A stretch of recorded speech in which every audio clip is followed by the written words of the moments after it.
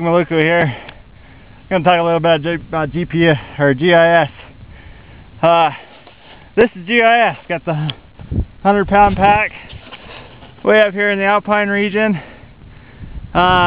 Looking at landslides, getting some data, and none of this boring crap you see on YouTube. Type in GIS, you'll see a lot of people at a desk doing piddly crap.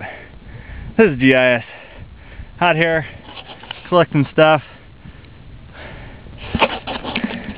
getting hot, sweaty, out of breath,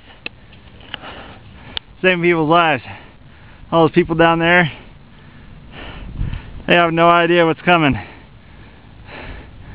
Got 1,000,000 pounds of rock up here about ready to come down on top of them, and we'll take the best data back and show them how we're gonna keep everybody safe with GIS. So I made it back to the office, and let's talk a little bit about what is GIS, or a Geographic Information System. A GIS is a specialized computer program that allows you to analyze geographic data and solve geographic problems.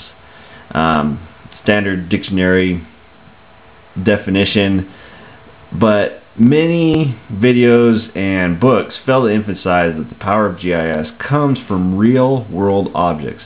GIS starts in the open air, away from computer desks and cubicles and indoor dusty air. Many GIS professionals enjoy the ability to get out and make a difference, saving lives. Take for instance the introduction clip of me on the face of the mountain. I'm standing at the top of a massive rock slide that occurred not too long in the distant past. Up there, I was looking for clues to help answer questions like, what is the likelihood that another rock slide of this magnitude would happen in the future? And if so, where and when would it most likely occur? Using ArcScene, which is a specialized GIS program developed by ESRI, I'm able to put on a map the information I collected in the field. And then using this 3D display, I'm better able to document and present my research to other geologists and city planners. Anyway, basic rundown. I hope you guys enjoy it. Based on the interest in this video, I might put together some more in the future, more detailed about some of the projects I'm doing and having fun with GIS. Thanks for watching, and feel free to leave any comments or questions. Thanks.